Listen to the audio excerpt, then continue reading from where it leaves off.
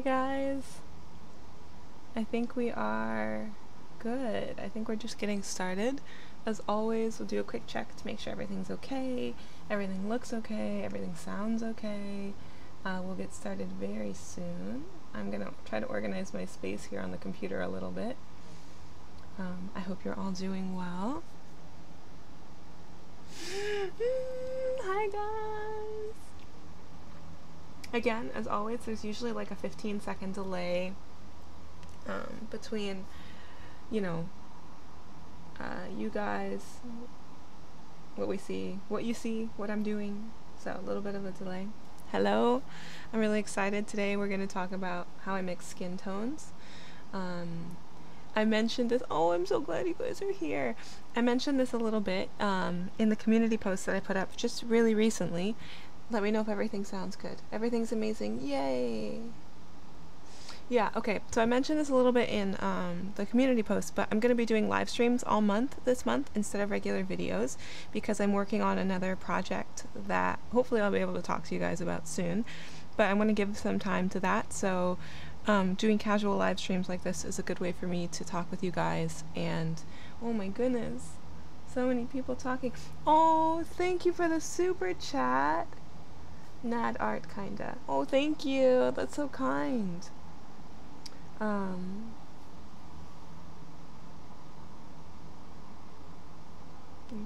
hold on just a moment.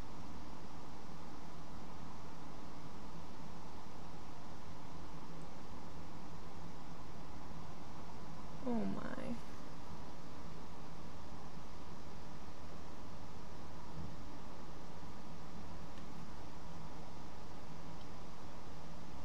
Wow, you guys are all talking so fast. Okay. Yeah, I do need a mod. Somebody asked if I needed a mod.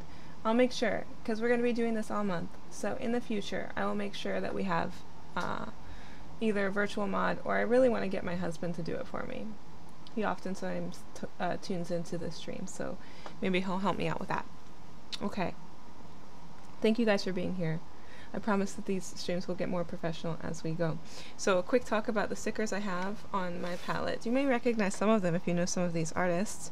These little pixel terrariums are by Illustrana, who's Raina Bell. I think she changed her YouTube name to Raina Bell, which is her name. She's amazing. This is Miriam Tilson. This is Audra Claire. These two adorable Animal Crossing stickers are by Rebecca. Is her last name Crossing? Really? The Animal Crossing Rebecca? Anyway, her name is Rebecca, and she has we're friends on Instagram, and I purchased these stickers from her. This is from Dory Wynot, who is also amazing, and I will make sure I put links to all of the artists. When the stream is over, I will make sure that everybody's listed in there. Okay, we're gonna go ahead and get started. Oh, I need to grab my iPad so I can share reference images with you guys, because we are going to be painting and drawing from reference again today. Let me get my iPad.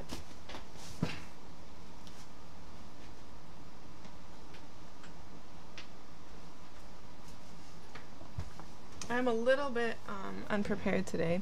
Normally I would make the references available to you guys so you could download them or have them ready if you wanted to paint along with me, but we're not going to be doing like quite the same as last time. So I really just want to show you guys how I mix skin tones today. So yeah, I'm excited. Alright, let me pull up my references. We're going to be looking at two different skin tone types, a super light or relatively lighter skin tone, and then a darker skin tone. So there's lots of things in between and on either side of all of these various skin tones, but I want to talk to you guys about how I mix things in a kind of broader range. So we'll start with a lighter skin tone because it's something that I'm more familiar with, and then afterwards we will move on to the darker skin tone, and as soon as I can find the reference. Wasn't that far down, was it? Oh, I know. The sketchbook is the Strathmore watercolor journal. I think this is like the 400 series. It's not my favorite for watercolors. Ooh, that's very bright. Hold on, let me Anyway, it's not my favorite for watercolors. It's fine for swatching, but I do like it for, I hope that's not too bright. I do love it for gouache, actually. It's nice. And swatching is good, but for actual paintings, it's not ideal. So anyway, these gouache mushrooms are going to be August's Patreon sticker sheet. So if you signed up over on Patreon before August 1st and you were charged at the beginning of the month, these are the stickers that you'll be getting over on Patreon. I do new sticker sheets there every month. So we're going to swatch over here. Anyway, let me pull up those reference images and we'll get started. I'm so glad you guys are here. If you have any specific questions while we work, if you can tag me in your comments, so at Arleebean, that is so much easier for me to see. So, yeah, okay, let me pull up my references. I'm so glad to be hanging out with you guys. I have been really tired lately, actually. So tired. Ooh, is it kind of dark? Okay, I'll lighten it up. Thank you for letting me know.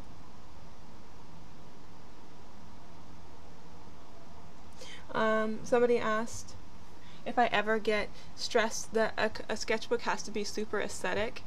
Not really, because I just don't have very aesthetic sketchbook pages, and I think it's because I don't share sketchbook pages very often.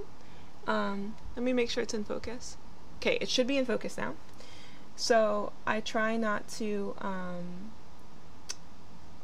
do that. A digital art stream, Jess asks. If you guys would be interested in a digital art stream, I might be able to do something like that. I think it would be easier to stream digital art because I can just share programs on the computer and things like that. So if you guys are interested, I don't do digital art a ton, but that could be fun. Okay. Let me know how it looks. Should be good. Okay. So I've got my White Nights paints here. It's my go-to palette, the 36 color set. So we're going to go with that. What's your favorite brand for calligraphy brushes? I don't really have a favorite brand for calligraphy brushes. I usually get mine in sets, but I do really like Blue Heron Arts. It's a family-owned company. You can get their stuff online. Oh, I just dropped a lot of stuff on the floor. You can get their products online, and the owner of the company, Henry Lee, and his wife, they have a YouTube channel, and they're super sweet people. I like them a lot. So blueheronarts.com, they have nice calligraphy brushes, and they're always super responsive. Like if you have an issue with an order or anything like that, they always get back to you like super quickly. They're very nice people. Okay, I'm gonna try to show you as much as I can. It's gonna be difficult to show you the reference and the swatches and my paints at the same time, but I will do my very best. What shirt are you wearing? Chase, thank you for asking about my shirt. This is a Dragon Age themed shirt that I got on Redbubble. The artist is Kara McGee. She's so great. This is Soulless from Dragon Age, of course. And Kara makes tea blends, and this art is actually on a tea blend. Yeah. Yes, the stream will be uploaded as a video later. You can always watch the streams after. I don't have a ton of experience with White Nights pastel colors. Thank you for asking. Porcupine Pancake asked how my family's doing. All right, it's a bit, everybody's just a bit drained and tired, you know, with everything going on, but we're good. We're safe. We're happy to be together, so. Alright, so anyway, this is the reference image we're looking at. It looks a little yellow for you guys. It's not actually that yellow. So, okay, I'm gonna zoom in on just the face so we can look. I'm sorry, that looks like crazy yellow. So anyway, pretend it's less yellow. For lighter skin tones, I usually start with a redder base. Yeah, this shirt, I love this shirt. Have I tried using Oxgall? I've used synthetic Oxgall when making paints. I haven't used authentic Oxgall at all, or especially adding it to pre-made watercolors. I don't have any experience. Thank you. Maya says that they love my glasses. Thank you. Okay, so I'm going to talk about skin tones for a little while. So if I don't get to your questions, yes, I will post links to as much stuff as I can afterwards.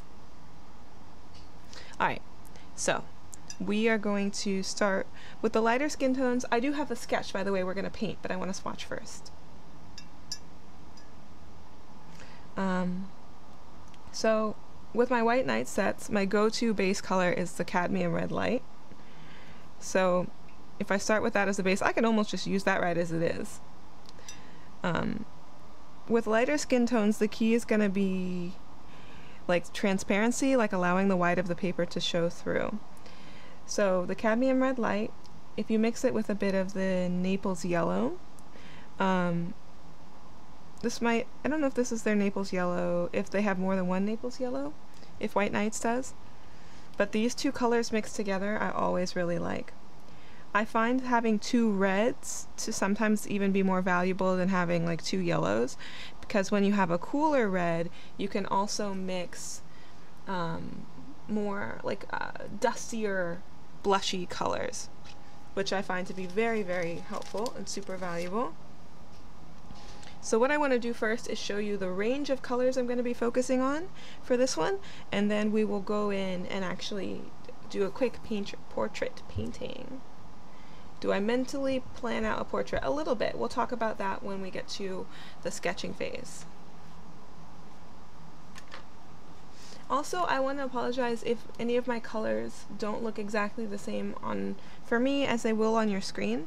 There's always a little bit of variation, you know.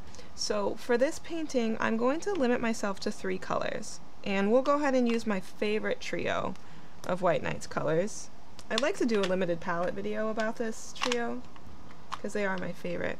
You can tell because they're the pans that I've emptied the most in this set. So yeah, the cadmium red light appears to granulate a little bit. I think it's just it's a little bit heavier, the pigments are a little bit denser, so they tend to soak into especially cold pressed paper like this and give a little bit of texture. It's really interesting.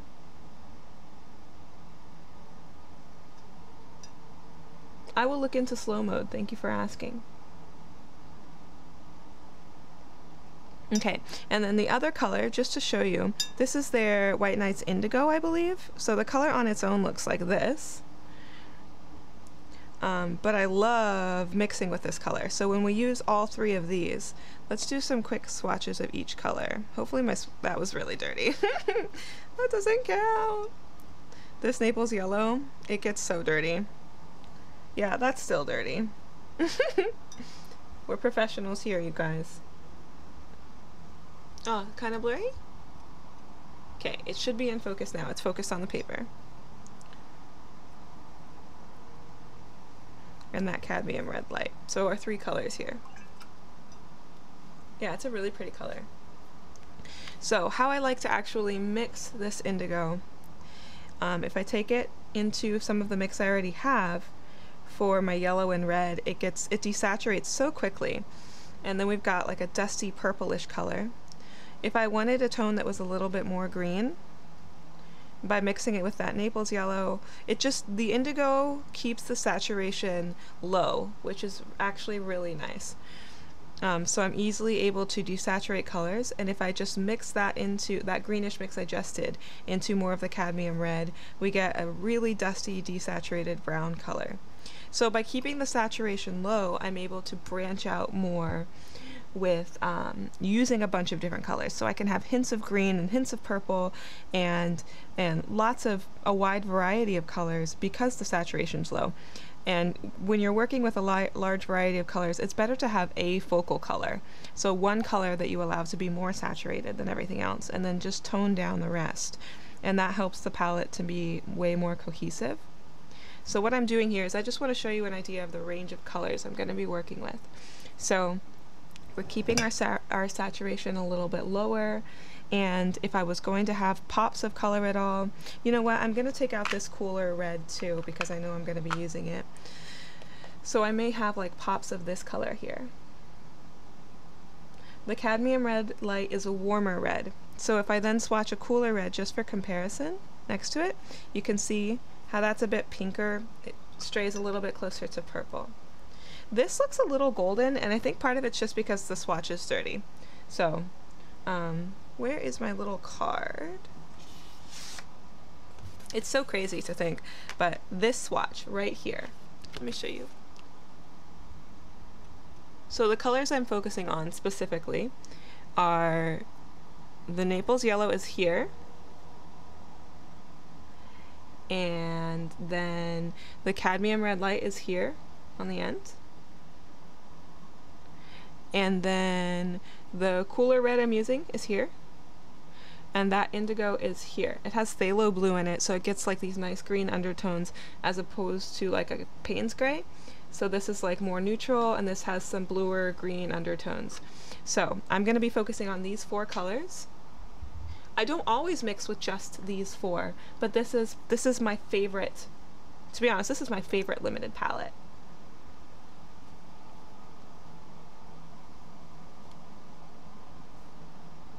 Yeah, I think you're right. This one, the PR 170, sorry, it's kind of out of focus. This is Ruby, I believe. I think that's right. Thank you, Katerina.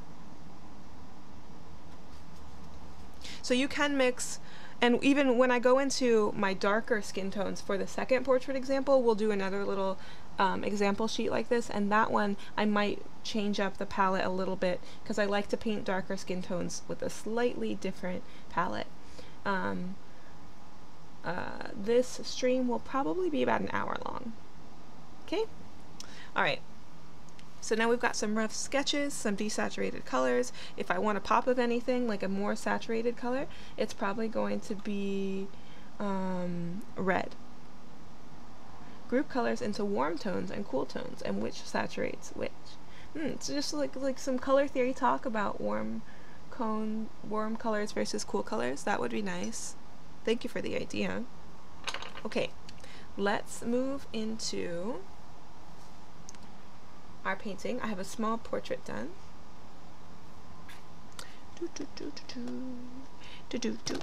Oh, that was a mistake. Why did I do that? I'll probably put these back in the pan to actually paint with them. Back in the palette. Oh, you guys are so nice. Alright, I'm going to move the sketchbook and bring out my sketch so we can talk about how we're going to do this painting. I have a small 5x7 sketch here of our reference image. Again, not perfect likeness, that's usually not my goal, but happy with it.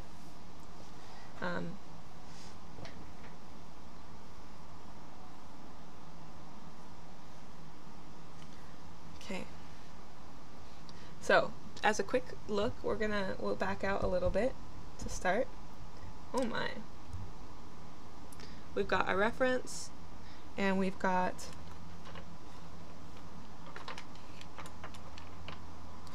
if you're not using Naples yellow, I also like lemon yellow will work well, and yellow ochre. Kind of like those two together work really nicely. Mostly just staying away from like a primary yellow, like a, why do I feel like this is in the wrong spot? I hope I'm not just like messing up the order of my paints right now. Staying away from like a primary yellow like this is going to help to keep your colors a little bit more desaturated. Right, because yeah, Naples yellow doesn't come in like the standard color set. This is customized here. Do I often just stick with a few colors? Yes, I do. It's very helpful. I can still get a wide range, but it helps to keep things a bit more cohesive. I have these two brush, I'll leave a link to this set, I really like these. I'm going to stick to the smaller one because we have a smaller portrait today. Do I keep the face symmetrical? Pretty much never. Pretty much never. I think that nobody's face is really symmetrical. I think it would be, I feel like paintings look too stale when the faces are just symmetrical. Yes, I am wearing a shirt with Kara McGee's art on it. I love Kara McGee. She's fantastic. Yeah, I think her art is amazing. Alright, I'm going to clean this well. I'll probably be working in just this well.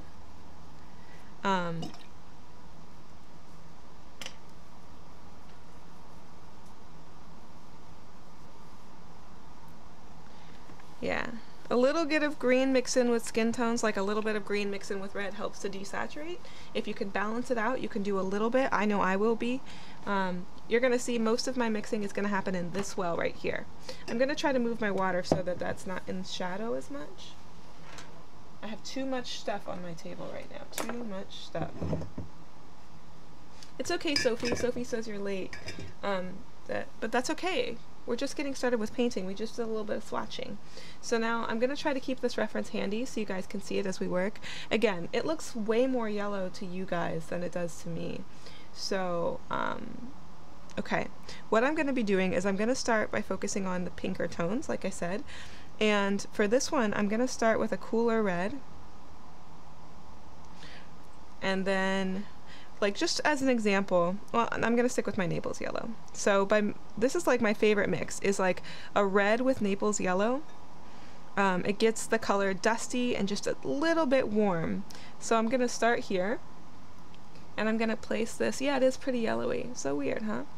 The sketchbook I was using is the Strathmore Watercolor Journal. I believe it's the 400 series. Not my favorite sketchbook for watercolors, but it's good for swatching, and I like it for gouache. Okay, so I'm going to take this like dusty color and place it in areas where I see a lot of red, but not necessarily in areas where I want it to be super warm. So the inside corners of the eyes, around the bridge of the nose. I'm going to start laying in color pretty messily, because I like to do that. And then it helps to keep me from being like a perfectionist, like right out of the gate, you know? So I'm just going to play around the outside of the eyes. The lips, I want to be pretty warm, but the upper lip is generally a little bit cooler than the lower lip. So I'm gonna do that. And then after I lay down like my first few lines of color, I take a wet clean brush and smear out some of my edges. Some of them I'll leave a little sharp. I think it adds nice texture, but just kind of blend things out a little bit and reinforce bits of color where I want it, like in areas that are a little bit darker. So it's super, super light right now, right? Super light. Jackie asks, how do I paint teeth? By basically not painting teeth. If you try to go too detailed with teeth, it's not going to look right. An important thing to keep in mind is this entire area is dark. Even though this character, this figure's mouth is slightly open, you can see the teeth, but it's really dark in there. If you squint your eyes, you can like not really even see the teeth. So making these white and then painting black around the teeth isn't going to look right. It all has to be in shadow, and then maybe the tiniest little indications of the lines between the teeth. But remember that things are fuzzier when they're in shadows, and if you make, the more detailed you make something, the more of a focal point it becomes, so you have to be really careful. Okay, so for mixing sort of like a base skin tone, I'm going to use a little bit of everything here. So I'm going to have a little bit of my cadmium red is going to be the primary color.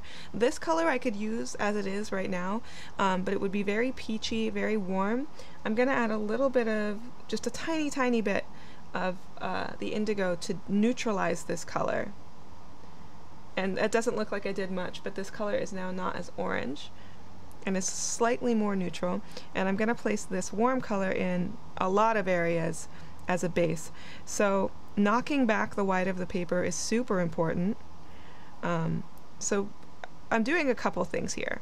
I am dispelling my fear for perfection, like the need I have for things to be perfect, by using large strokes, knocking back the white of the paper so that I can better establish values as I work. And I'm just loosening up and kind of getting myself in the right mental state. So I'm thinking about values a lot right now. So the areas that are darker, the areas that are lighter, I'm going to add a little bit more of our cooler red and put this color under the chin. Now I want all of this neck, like I want all of the neck to be darker because I want to draw focus to the face. So I want the areas of greatest contrast to be the focal points. So if I want the eyes to be the focus, for example, that's where I'm going to want to have the most contrast. I'm going to try to make it a goal also to never use a color in just one spot. So if I'm placing a color, like the color I put under the neck here, I want to put it somewhere else as well, and that helps to keep the color palette more cohesive, so everything just works together a bit more. I love how you guys are talking to each other and asking questions and answering each other's questions. It makes me happy. Another thing that could be really helpful to do at this point is to get in dark values. So you might think you want to work from light to dark, and that could be good, but sometimes you need to get darker values in early so you can see how you need to balance it out. So I'm mixing something really warm here to put on the bottom lip, because the bottom lip points up more than the top lip, so it's going to catch more light. So generally that color can be a bit warmer, while the top lip points down a little bit more, so it can be in shadow.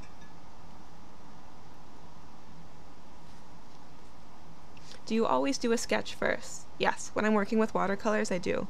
Not always with gouache. Sometimes with gouache I will sketch right with my paint first, like do a loose sketch with my paint. So another place I like to add this warmer red, again, I don't want to have that color in just one place, is the inside of the ears, because we've got some light that bounces around in there. And also, actually on the white of the eye, I think that adding a warm red to the white of the eye just adds a lot more emotion to the paintings. Yeah, I really wanted to just talk through my process with you guys here. I thought that that would be really helpful. So now I want to get rid of the white of the background, and I want to put in some darker tones for the hair so I can balance out. And this is gonna come together really quickly. You are not the only one who struggles, Dee Dee, with the Sakura Koi watercolors. I think that if you're just starting to learn, like, how do watercolors work? You know, how do I water down color? How do I do that? I think that the Sakura Koi can be helpful. But then once you start to develop a bit more skill, I think they can get in your way a lot. And it can be difficult because they are a bit grainy and chalky. Alright, I'm going to knock down the background. So what I want for the background is a neutral color, a mid-tone neutral color. That's kind of what we got here. I know it looks really yellow. I like the idea of something a little bit more purple like this. So I want it to be a little bit cooler than our portrait, so we can really focus on the warmth, you know, by contrast. So the portrait will seem warmer and the background will seem a bit cooler. So this is just a mix of my three colors. The cadmium red light, the Naples yellow, and that indigo, all mixed together to get something like a neutral gray. And I'm just going to knock out the background. I don't always do the background in one solid color. It's more of like a graphic, bold, like sort of illustrative move to do it like that, instead of adding different variations.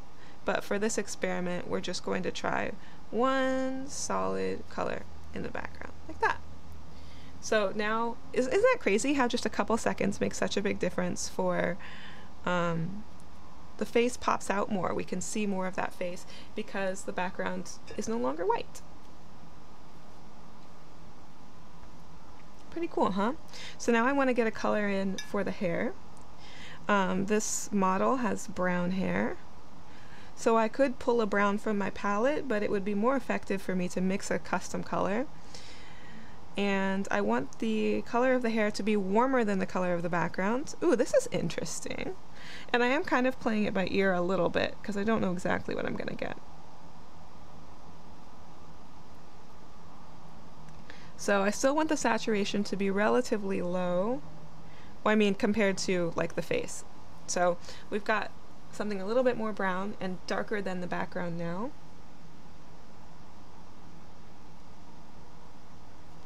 Oh yeah, if you guys are having issues with somebody with spamming or anything like that, just let me know. We could put people in timeout. But thank you, I mean, Red Rodriguez, thank you for the hearts and things, but yeah, we gotta give everybody space to talk. So I've been using the same brush this whole time, and I want to do that until I start to feel cramped with a brush that's too large.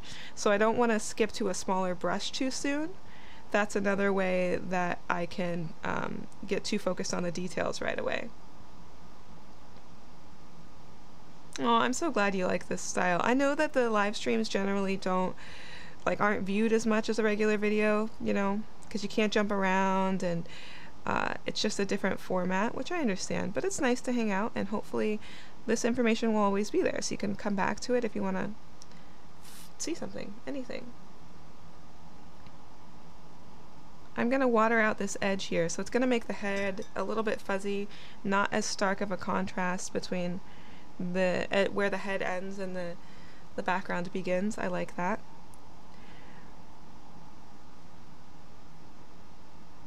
Yeah, when I do hair, I usually try to do it as blocky as possible.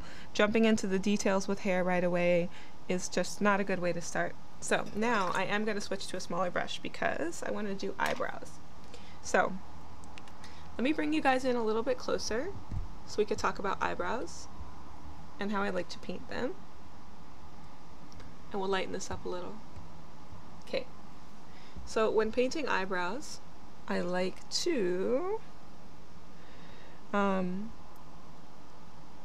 start, the darkest value of the eyebrow is going to be right in here at the inside corner, and I usually try to do some like wispier hairs and then let that resolve itself into a thicker block. I actually need to mix a new color that's a bit deeper and darker here. Yeah, I want the darkest part of the eyebrow to be right here at this inner corner. And then I'll let that fade out to something lighter out this way as maybe the hairs become more sparse, or we just want more of a focus on this inside. These little wispy hairs are so hard for me,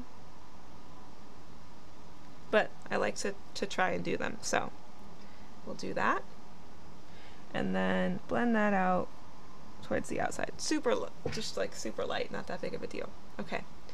So now I think that this is a point where we could easily let ourselves panic at this point in the painting, because like we've got a good base here, but it's not super detailed, of course. But now it's most of the work is done at this point. It's just a matter of bringing out the details. So I'm going to put some.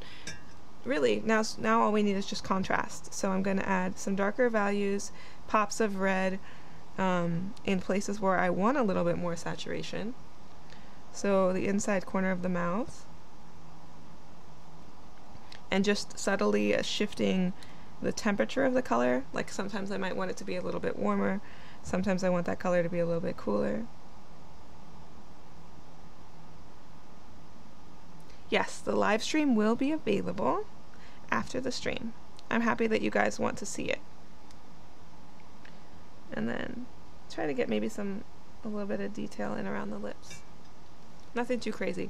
Lips are a thing that I need to just spend some time studying, because I'm okay with how I do them, but I think that I could be doing a lot better, and because I usually keep them pretty simple anyway. But okay, so something really simple to start like that.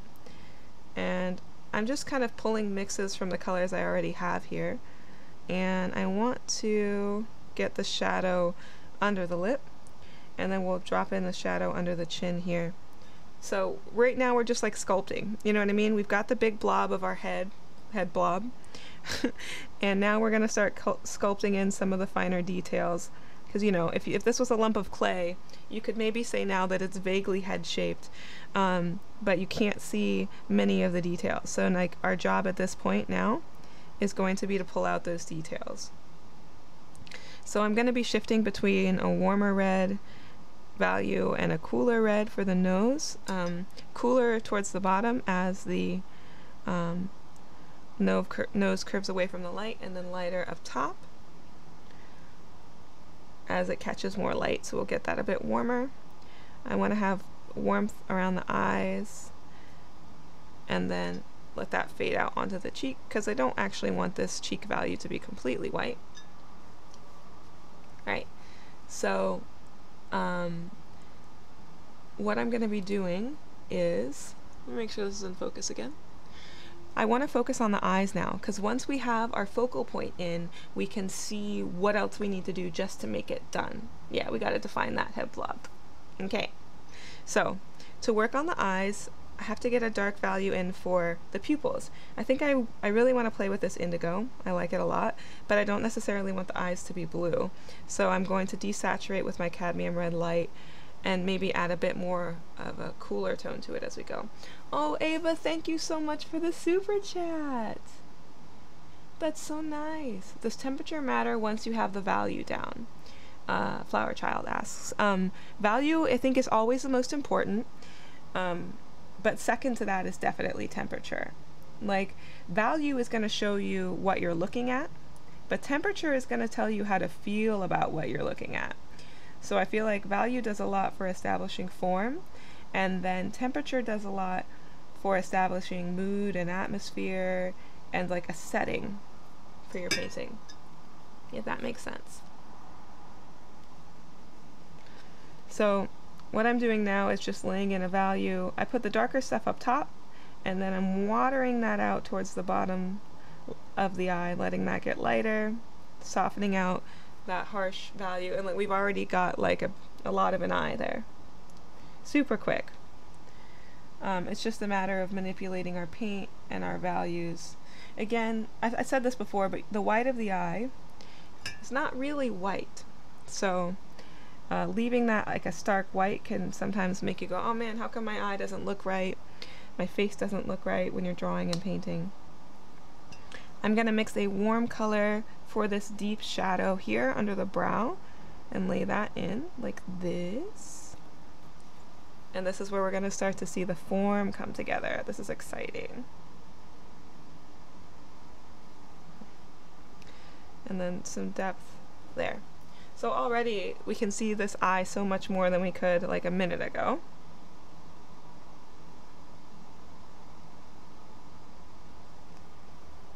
Super nice. And all of this paint is kind of wet right now. So everything kind of blends and bleeds a little bit, which is something I really like. I do want to reinforce this brow shape a little more. Yeah. So look at that. We've like not panicking when the color's running, because it looks like it's running a lot, but it's not. And as long as you've got your details in, the form is still going to be there. Like, it looks like it's going all over the place, but it's actually going to lend itself to a painting that looks nice when it's done. The paper, oh yeah, I'm sorry, I didn't even mention the paper I'm using now is the Fabriano Artistico hot press paper. I have it on a small pad, so that is what I'm using now. I'm going to go ahead and mix up a color for the other eye, which is mostly the same color as we used for the first eye. So I'm focusing on the pupil being dark. I'm trying to leave out spaces for the highlights instead of, you know, I know I could go back in with gouache, but it's fun when you can get them in right away, so you can like see that contrast right away. That's fun.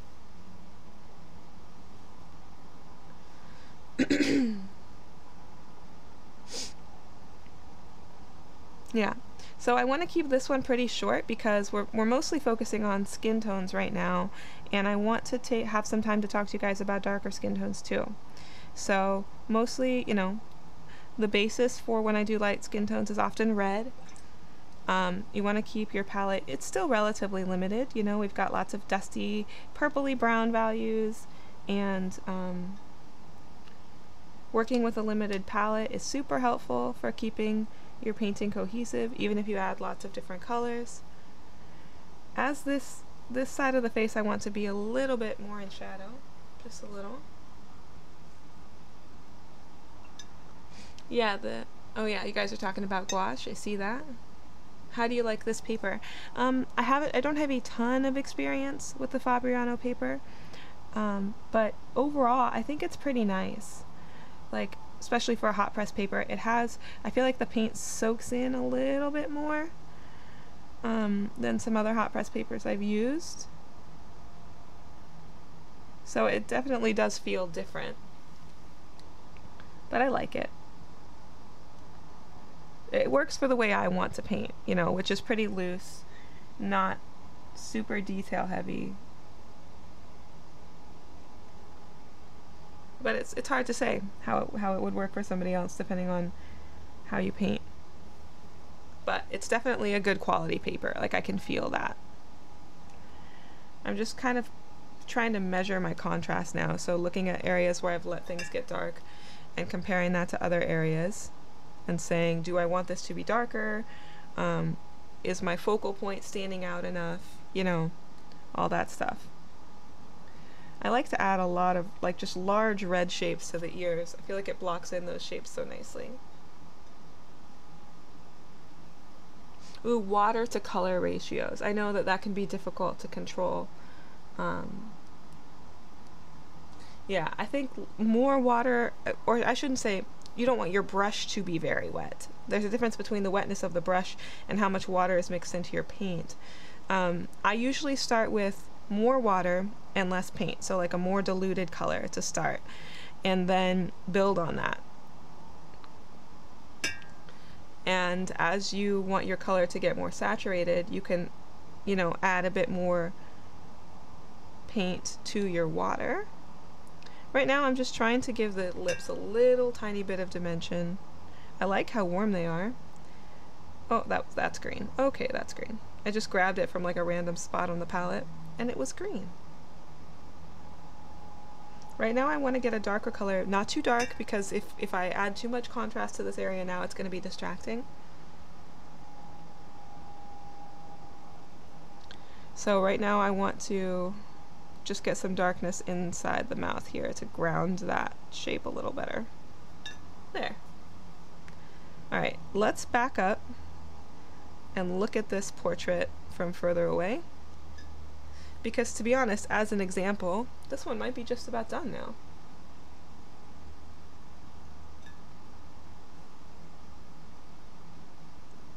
Okay, so let's back up a little. So I know I could add more to this. I know I could add, part of me, I'm like itching to like make the hair darker or the background darker, because I feel like the shapes, really it's not the hair or the background. What really it needs is just for the edges of the face to feel more defined, you know?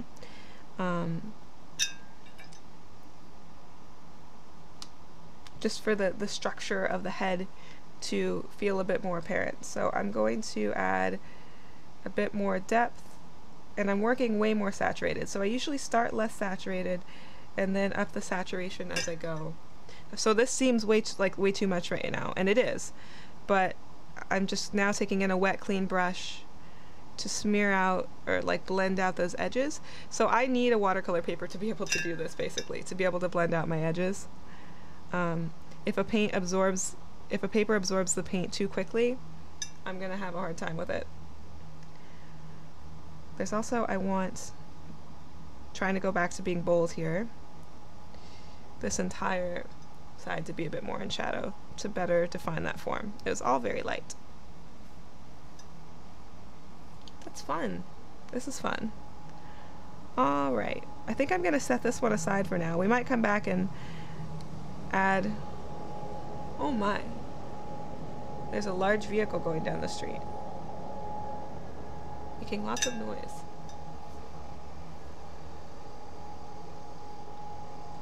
Alright, I want to talk about darker skin tones soon, so I'm just trying to get in a little more. I'm thinking mostly about value and then shifts in temperature, so places where I want it to be a little bit warmer or a little bit cooler.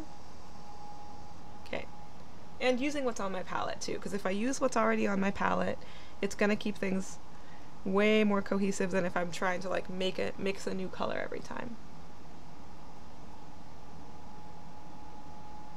Okay, and then just for fun, one more thing. I'm going to make this neck area darker to push this back a little more.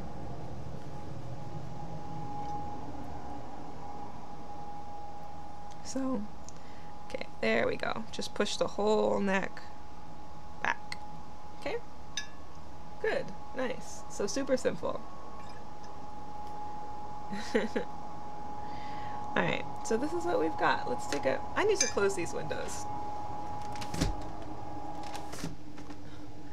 Okay, I don't know what's going on the street. Hopefully that's better. Let's take a close look and then we'll move on to our second example. Yeah, I definitely can push the values a bit more. Maybe we'll come back to it. I could definitely, like, one thing I'm actually itching to do it right now. Maybe I will. The crease of the eyelid has kind of disappeared, and that's definitely something that I could bring in. So I know I want a cooler red, but I want it to be a bit more desaturated, so I'm mixing in other colors. Let's see, how wet is that? Maybe not too wet. Okay, so I'm gonna bring back my eyelid crease. And this is still wet, so it's going to kind of blend into the other areas. And this is one thing, like when you start pushing the values, it's good to start with the areas you know you want to be dark, because that darkness does kind of flow into just the shape of the eye socket. So yeah, even that's a little bit better. And this is, my brain just wants to fiddle with everything, because now I go, oh, the shape under the eyes, you can't see that very much, you need more of that. And then, oh, the crease of the eye, and then you keep seeing one thing after another, you know, that's like, oh, that's not dark enough, or oh, that could use a little bit more contrast. Okay. Alright, I'm gonna stop this one here, and it can be loose. Isn't it crazy? Yeah, little bits of things make such a difference. So if you ever feel like you're lost in a painting, just assess if your values are too light, and if there's a spot where you can add more contrast to bring those features back. That can sometimes be really helpful.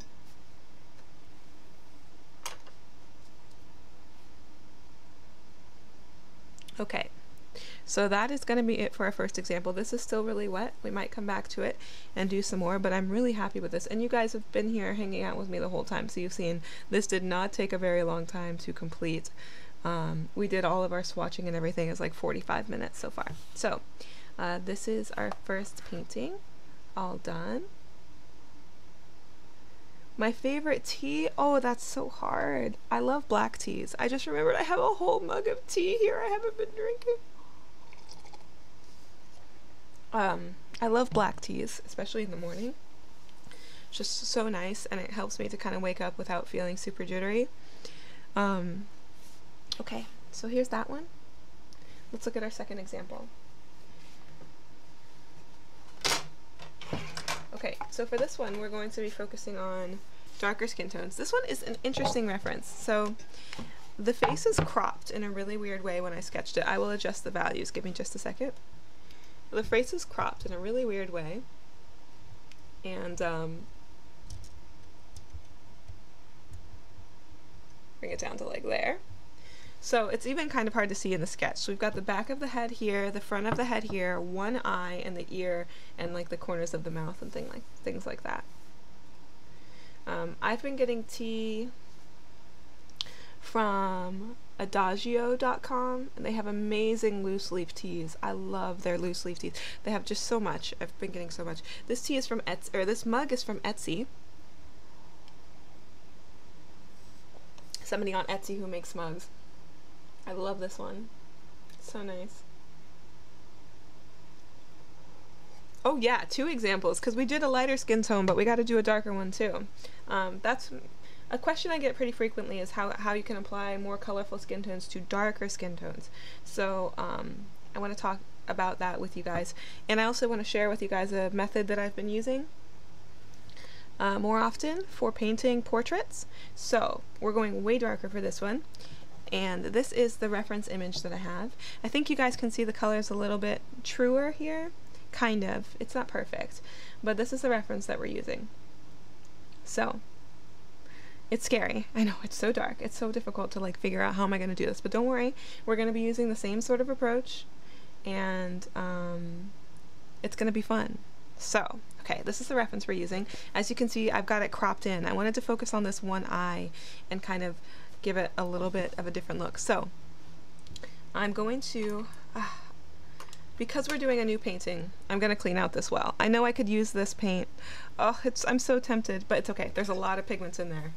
So we're going to make a clean mix. Oh, that's almost the color I want anyway, but it's okay.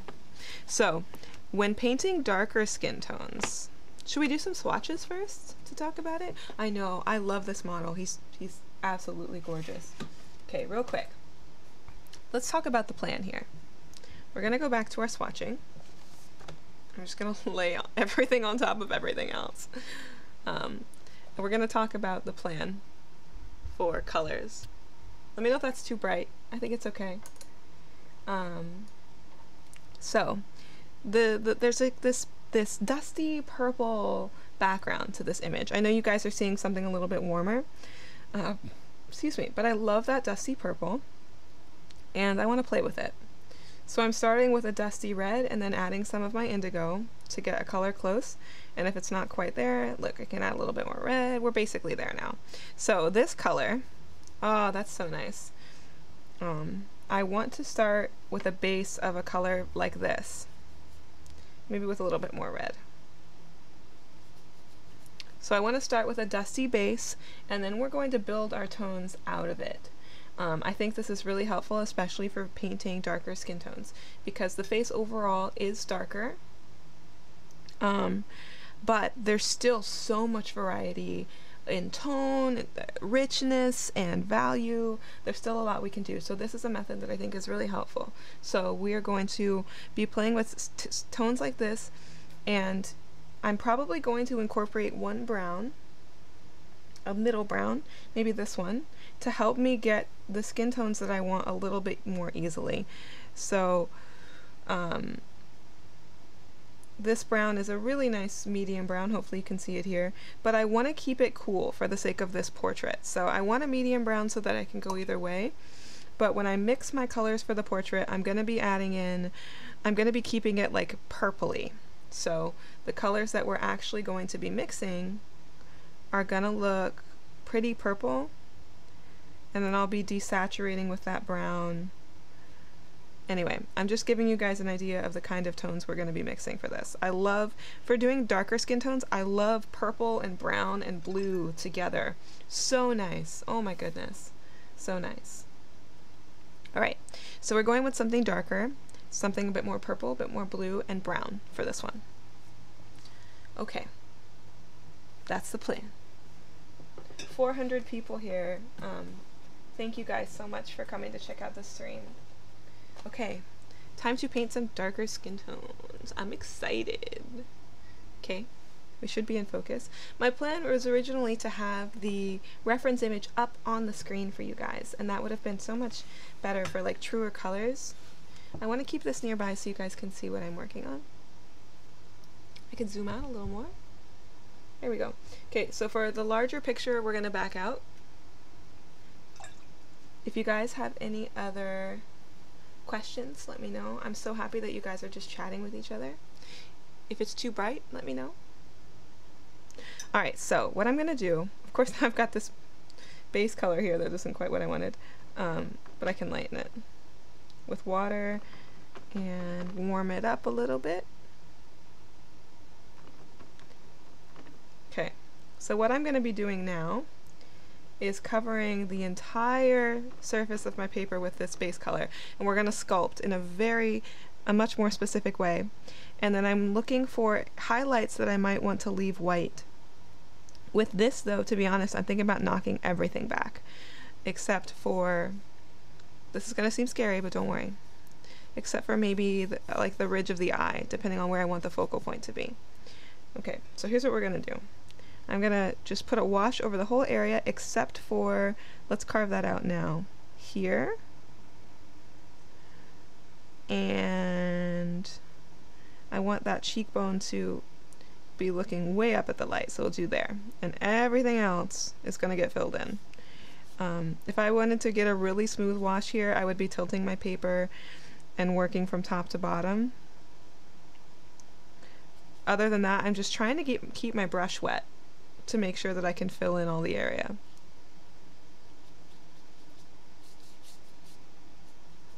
If your mixture is too dry, that can make your paint like the streaks show, and then you won't get as flat of a wash. Okay, but I don't need it to be perfect, and it'll actually help me if there's a little bit of texture.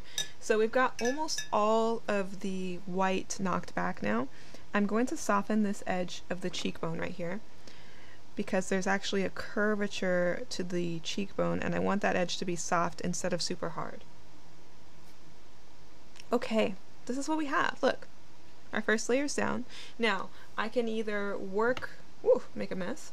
I can either work in this while it's wet, like while this paper's wet, I can work into it, or I can, you guys are so nice. Look at you guys just like talking to each other. Oh, that makes me happy.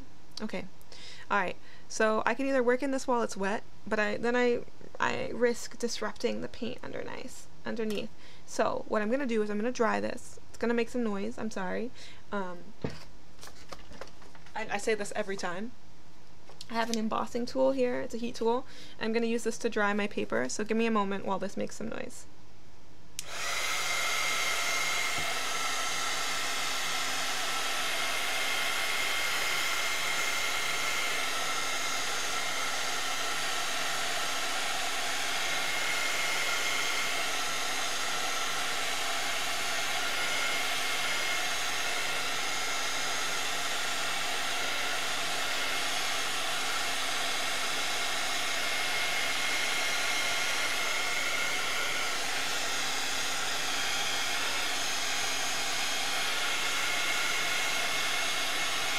Okay.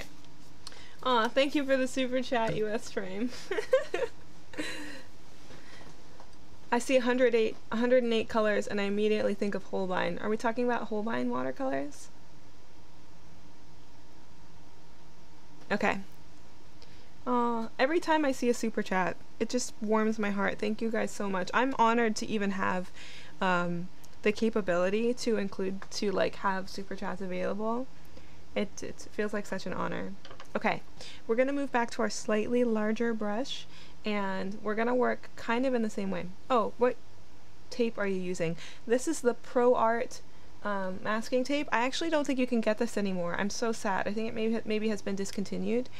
This is the brand Pro Art. It looks like this. I've been trying to get more, but I think I might have to try to get a new type of masking tape. We'll see. Yeah, Holbein. Okay, so now I'm gonna go in with darker areas, and I want to start bold here because we have the opportunity because we have some darker values, and I want to think about areas that I know I'm gonna want to keep lighter now and go from there. Okay, so areas that I know in this reference I want to be lighter. I want to have some lightness around the outside edge of the eye here. And also in the ear, actually. There's some warmer, richer tones in the ear. But we're going to start with darker tones. So I'm mixing, one thing I love this about the indigo with the cadmium red light, because that cadmium red light is so warm, it neutralizes the indigo without just making a purple. So this color, just these two. The heat gun I'm using is by, it says Nicole is the brand, but I don't think you can get this specific brand anymore. Of course, when I update links in the description, I'll make sure there's a link to a comparable heat tool. They're less than $20. It works better than a blow dryer for drying paints because it doesn't smear your paint around. Like, it doesn't blow it. It's more heat than actual, like, air, so. Alright, here we go. So we've got like a desaturated purpley mix, and I'm going to focus on the areas that I know are dark. So like around the ear, I want to kind of carve out the shape of the ear too. And what's going to happen is I'm going to let this shape bleed forward. So the hair is going to be dark. I want the hair to be dark. I'm going to go with you know what, I'm going to add some texture now, because I could just let that be a straight line for now, but I want to go ahead and add texture now, because then I don't know, we might leave it like that. So this is going to be, Pro Art tape is still available on Amazon. Good, maybe it was just out of stock for a while. So anyway, dark, dark, dark, dark up here. This is actually, it could be darker for the hair, and I want all the hair to be dark, and it kind of sets the border for a painting, which is nice. And then I'm also going to put that same dark tone around the bottom of the ear. So we're just framing up the ear, framing up the head, and going outside the lines apparently. So we're starting dark. And then as it lightens, I want to warm it. So I'm going to add a little bit more red. But again, to keep the skin tone a little bit more natural looking, I'm going to be adding brown as well. So red and brown to warm up the color as it gets lighter. So we've got lots of warmth down there. Ah, I love that. Purple and brown go together so nicely. Here, I actually need to tilt this so I can see it out of the light better. So lots more brown, and a bit of red to keep the color warm. But I have to remember that this is all still pretty dark. Oh, Rachel, thank you so much for the super chat. That's so nice of you. Okay, so working in big strokes still, keeping it broad. This tone could even be darker, like it's still sitting pretty light. And I'm thinking about areas that are going to be not as light as the white of our paper, but that I still want to be a little bit lighter. So like I'm leaving this section of the forehead out. This process, I'm covering a lot more area because I did that flat wash over top. It really is more of a straightforward light to dark situation. So I'm starting with that lighter color and then building in my darker colors as we go. I want to keep a soft curve here near the cheekbone instead of like hard shadow lines. And then I'm going to let the color get cool again as we get to the bottom. This is going to look like a blob for now, and that's okay. As we get to the bottom of the head down there. Okay.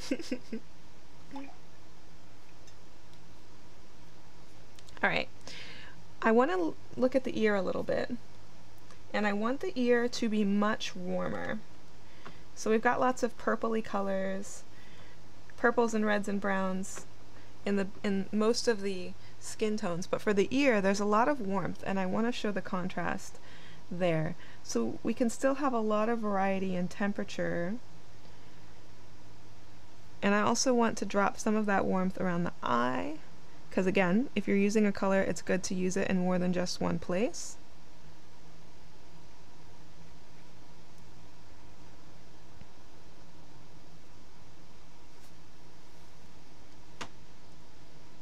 So when you're working in and you're trying to figure out where do I want a hard shadow, where do I want a softer shadow, yeah, head blob number 2.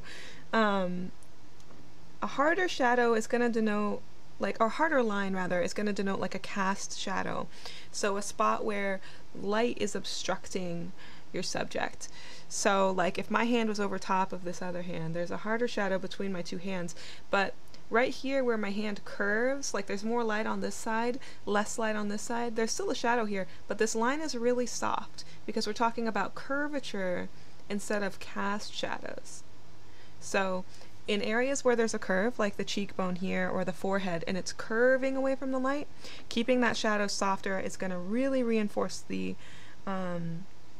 overall form. But for example, here under the ear, where the ear meets the neck, that's a cast shadow. So I want there to be a harder line, like a more distinct difference between the ear and the neck, so we can see like this is a different form, you know?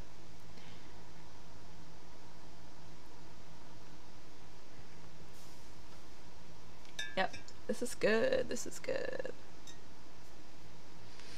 One thing I'm trying to be really careful of working on this particular portrait is my paper is very wet, and because I'm covering so much of the paper at a time, I have to be careful not to work in areas that are too wet unless I want my edges to bleed out more. We need some more red in this ear. So I've got lots of purple in here, but the red is going to introduce warmth.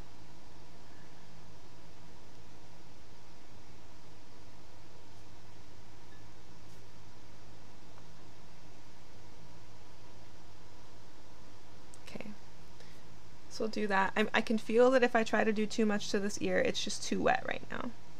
So I'm not going to do too much. Aw, thank you, Jem. Okay, so I know my eye. I want to work on the eye and then build out the darkness from there. This is actually frustrating me. This is like too dark right here. That's okay. Once we get the eye in, it'll balance. I'm actually going to, real quick, just put a little more up here. Reinforce that dark area. Okay. So you're starting to see little bits of the form, but it's still very blobby at this point. I want to move in to work on, I gotta get out of this wet area because I'm just gonna make it worse. Not worse, but like I'm gonna push paint around instead of giving it time to dry and start to make sense. We're gonna go into the eye area, and the reference photo, the eye area is really dark. Let me see if I can show this to you guys. So if you can see here, I'm going to try to show this to you as best I can. The eye area is very dark. The shadow of the pupil and the eye all blends together into one big shadow shape. From the eye, the eyelid, the eye socket, the eyebrow, under the eye, we have one really big shadow shape. And it can be scary to paint all of those together, but so important. So we're going to do that. We're going to make this all one big shadow shape. And before we do that, I want to make sure my paper's dry, because you can see how this is kind of feathering out because my paper was wet when I did that. So let me know if that's too bright. Let me dry this off a little.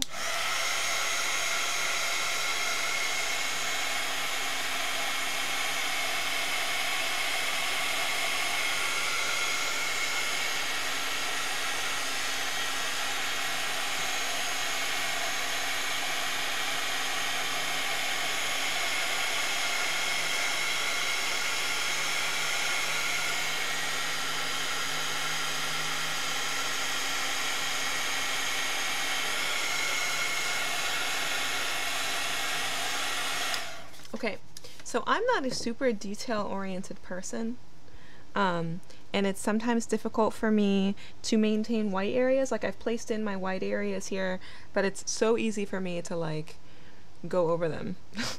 No, Charles, I will not delete this later. It'll be up. Hold on. I need something.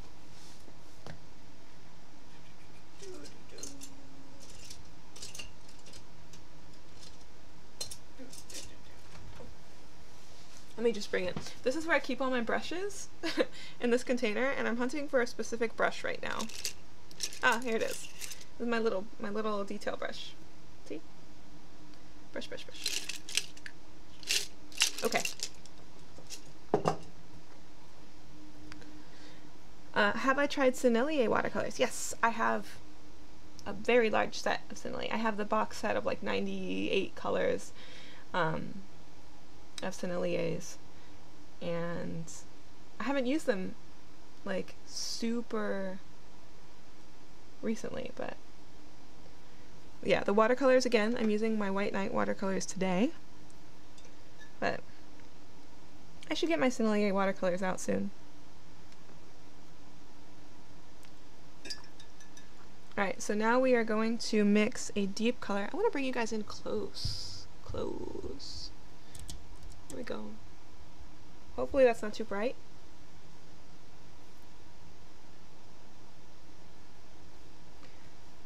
No shaking, please. Somebody asked about masking fluid recommendations. I don't use masking fluid very often. I always have so much trouble with it, so I tend to just stay away from it. But if anybody else has any recommendations, please do let us know.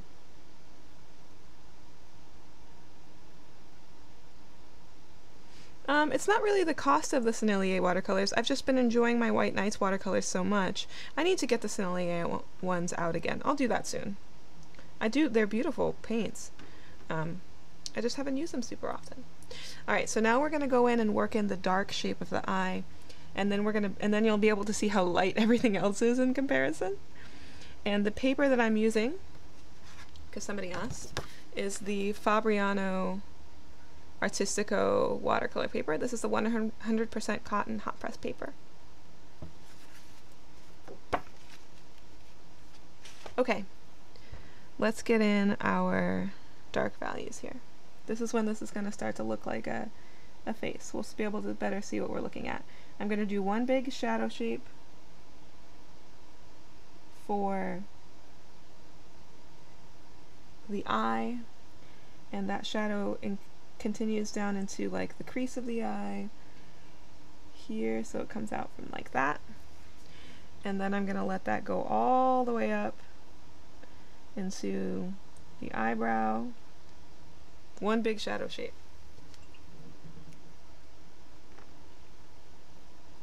And then bring that down under the eye as well, and then let it fade out when we get out here.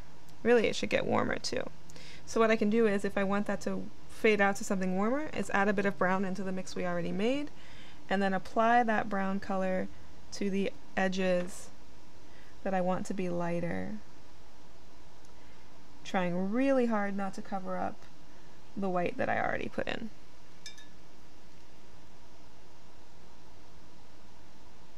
Okay. I want to completely like kind of case in this eye though. And so again, the primary difference when I'm doing lighter skin tones or darker skin tones, when I do lighter skin tones, I tend to use almost no brown.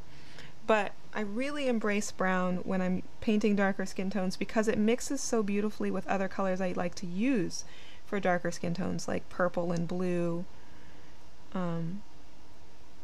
See, what I'm doing now, I really shouldn't be using such a tiny brush.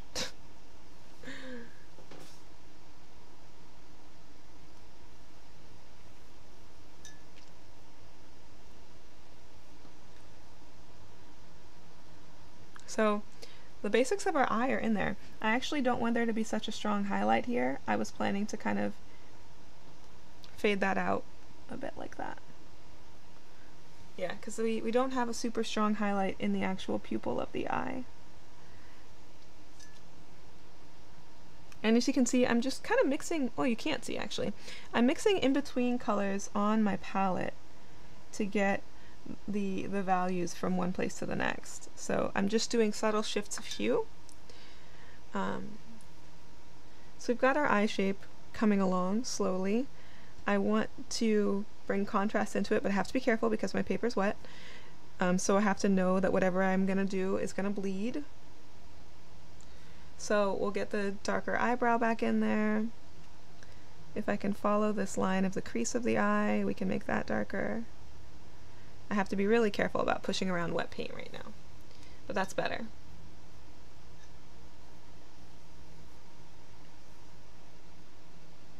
Someone asked about Asian skin tones. Ooh. With Asian skin tones, it depends. It really does depend. There's so much variety. You know what I mean? Like if you're painting someone from Japan versus someone from like Thailand, it varies so much. It can fall really in between what we've done so far. Like there's just so much room in between these. It depends. I think it depends not so much on just the ethnicity of the person that you're painting, but also just the overall atmosphere that you want for the whole painting, you know? Like I started with this dusty background that went over basically the entire piece, you know? And it was more of, you know, what kind of atmosphere do I want the entire painting to have when it's done? And then building character into the skin tones from there. Alright, let's see. We've got our eye. I might go in and make it a little bit darker later on, but see, like right now, I'm just gonna mix this entire well together and go, these colors are all in here. Like I just mixed the whole well in. And I'm like, I'm just gonna use this. This is fine. And just kind of reinforce that darker value. I can make it warmer. So I'm just like shifting the color I already have, you know, to help it make sense for the painting.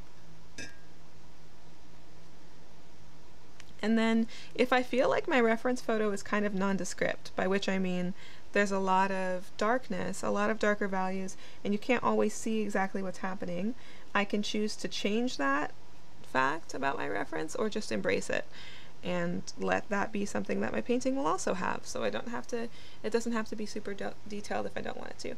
Oh, Danielle, thank you for the super chat, Danielle. That's so nice. What would you do if a painting isn't going anywhere or it's turning out bad? I think there's so many reasons why paintings turn out bad. Maybe the painting isn't actually turning out bad and you're just not sure what to do next, you know? I think there's so much variation. If a painting is actually not going well, if I know that I've made a mistake, like I was working on the sketch and I did something I shouldn't have, or the sketch wasn't good from the beginning, then there's no point in like trying to push through that and make it into something that it's never going to be. And it's okay to just stop and start over. Like, it doesn't have to be a failure. It can be a learning experience. How do I choose mood? There's a variety. Sometimes it's based on the reference I'm using.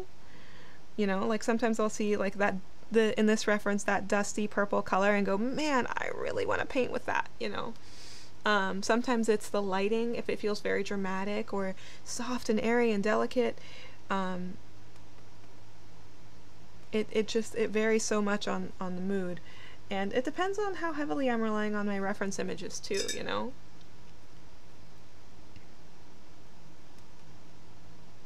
I know that's a very vague answer, but it really does depend the mood of a painting. I often tend to gravitate more towards like melancholy, emotional atmospheres for my paintings, which I love. I like things that make you happy because they make you sad. Is that silly? Like, something makes me feel a little bit sad and just like spurs those emotions in me. That makes me happy. Not that I like to be sad, but to go on the emotional journey, I enjoy. So right now I'm mixing a color. I'm not doing a very good job. I'm trying to mix a color for the lips because I do want that anchor point down here.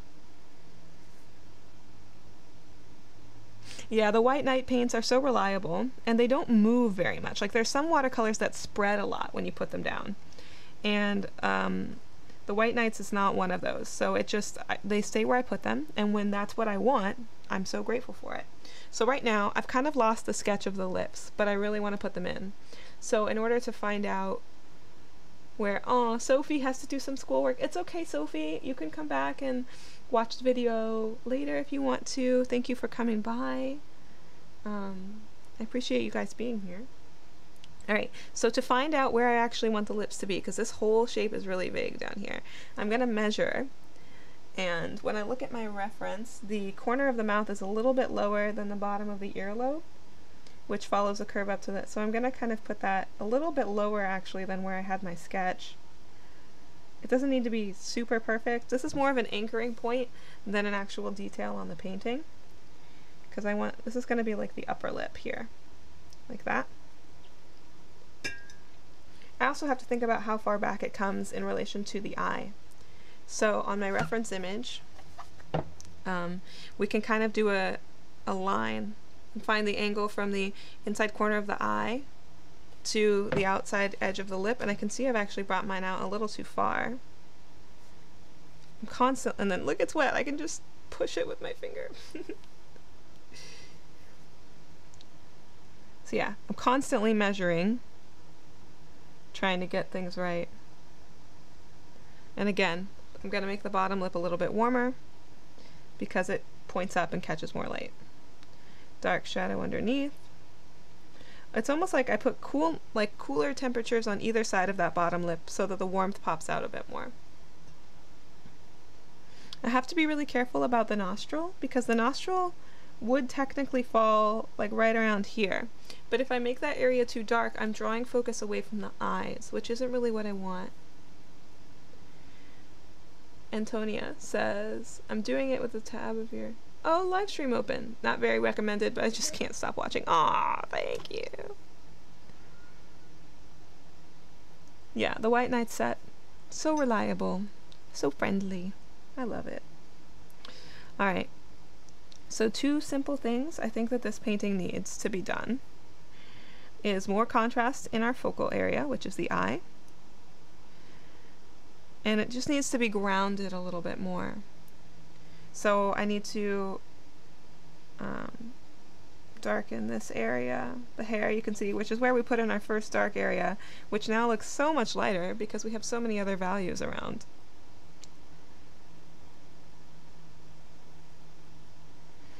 So I'm going to let this be a little bit more blue, and as it lays on top of this, then I'm just adding some random little bits of texture for the hair. Like that.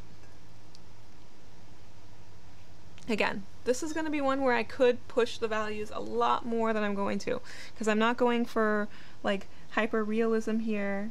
I want to capture my focal point. I want to say what is most important to say with the painting, and then I want to be done with it and move on, you know. So I'm gonna see what I can get for under the, again, I want to darken, push back the area under the chin. Favorite book?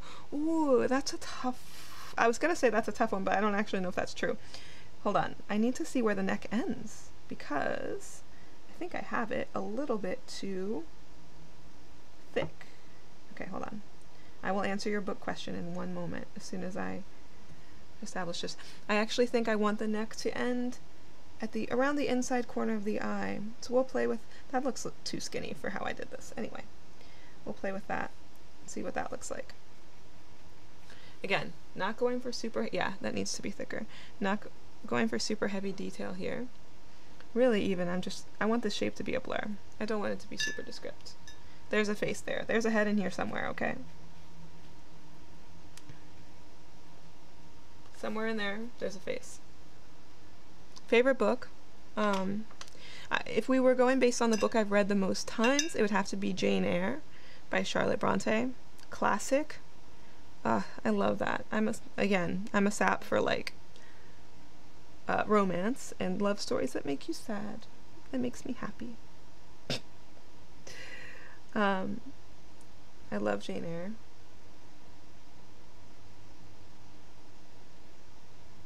Of course, then that takes you into things like Pride and Prejudice, which I also love.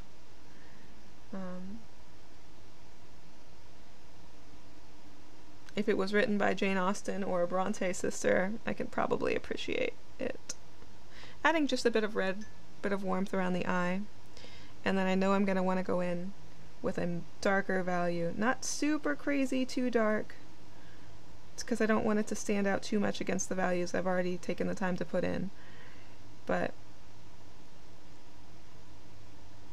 it's just going to kind of reaffirm that big dark shadow shape that we made. Yeah, that's better.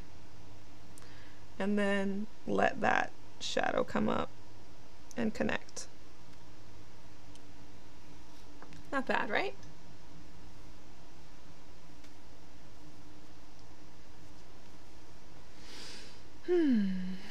This is getting actually a little messy. Some of my layers, this paper like is kind of like done with me layering on it. It's like, please, I don't want any more, no more layering.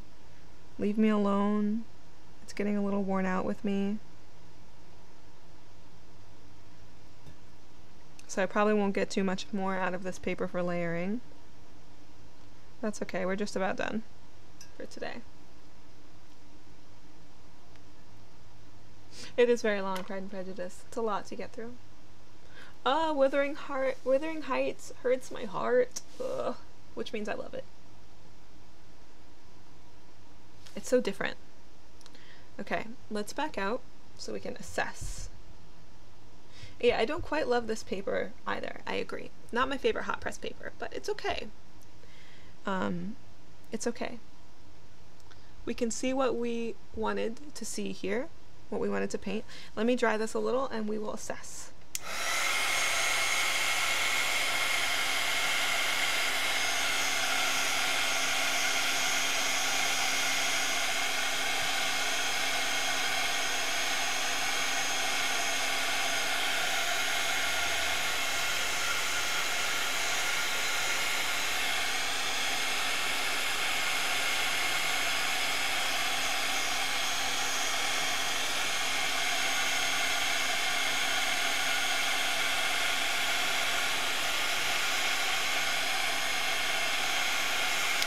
Okay, this isn't completely dry yet, but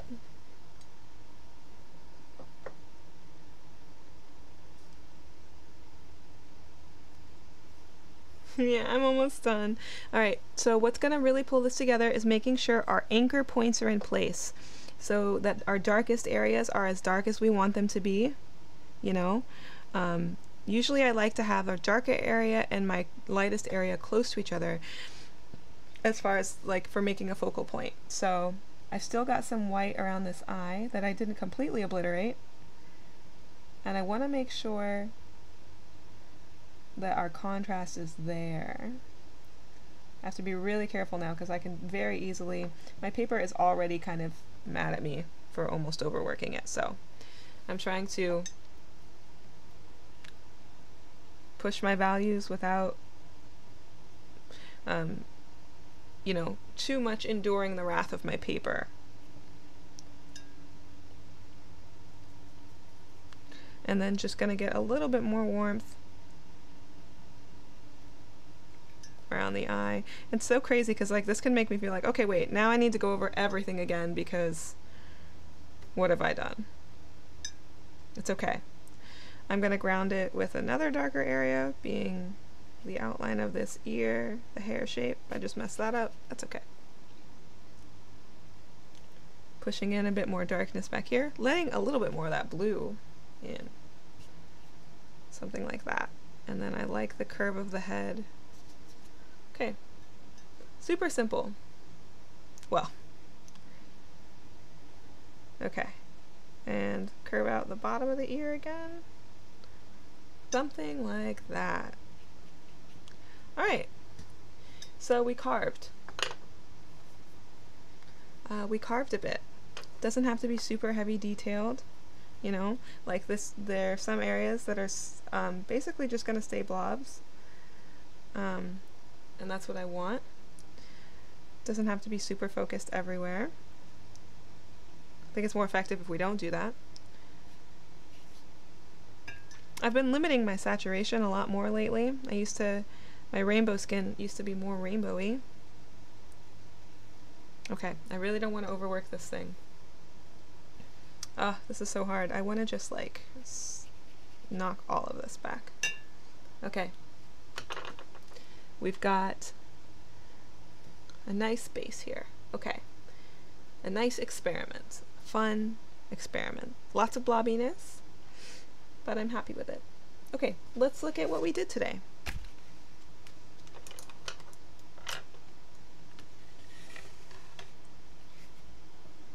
How long have we been streaming? About an hour and a half. Okay, so these are the two little portraits that we made today. They're different. I feel like the style even varies because we blocked in the colors so much differently. So we've got, this one is so much more tame, I think. Just so much gentler, you know? This is what we made today with our two references. So we've got our darker skin tones, our lighter skin tones, both of them pretty red. Ooh, Detroit Become Human. I've watched playthroughs of that game but never played it myself. I feel like once you watch playthroughs, like, you know, I don't need to like play it as much myself. And I think that's a good one for watching how other people play it.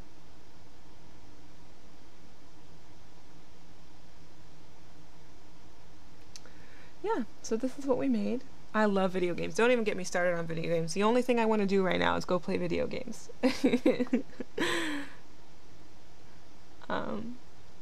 Anyway, we made two different portraits.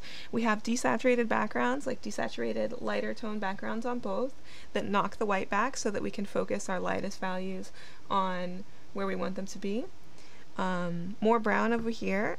The browns, and also used a pre-made brown, like the PBR7 was the pigment that was the brown, and then over here any brownish tones that we used we mixed ourselves, and the result of which is that you can see bits of the cadmium red poking through where it doesn't always mix perfectly with everything else. So I'm really happy with how these turned out. I hope you guys like them too. They were very fun. Yeah, this has been super fun. Thank you guys so much for hanging out with me. I am gonna go. If you have any other questions about this process or about what we have done, please do leave a comment on this video when it's up. After it's done processing, it'll just be available on the channel. You can come back and watch it however you would like. Thank you guys for joining me for another stream. I should probably look at you when I talk. Thank you for joining me for another stream. It was super fun and educational. And I will hang out with you guys next week again. Ooh, we're going to be talking about something different next week. I'm excited.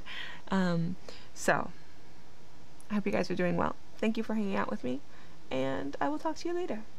Have a great weekend, everybody. Goodbye. Goodbye. You guys are great. Okay. Bye-bye. Bye-bye-bye.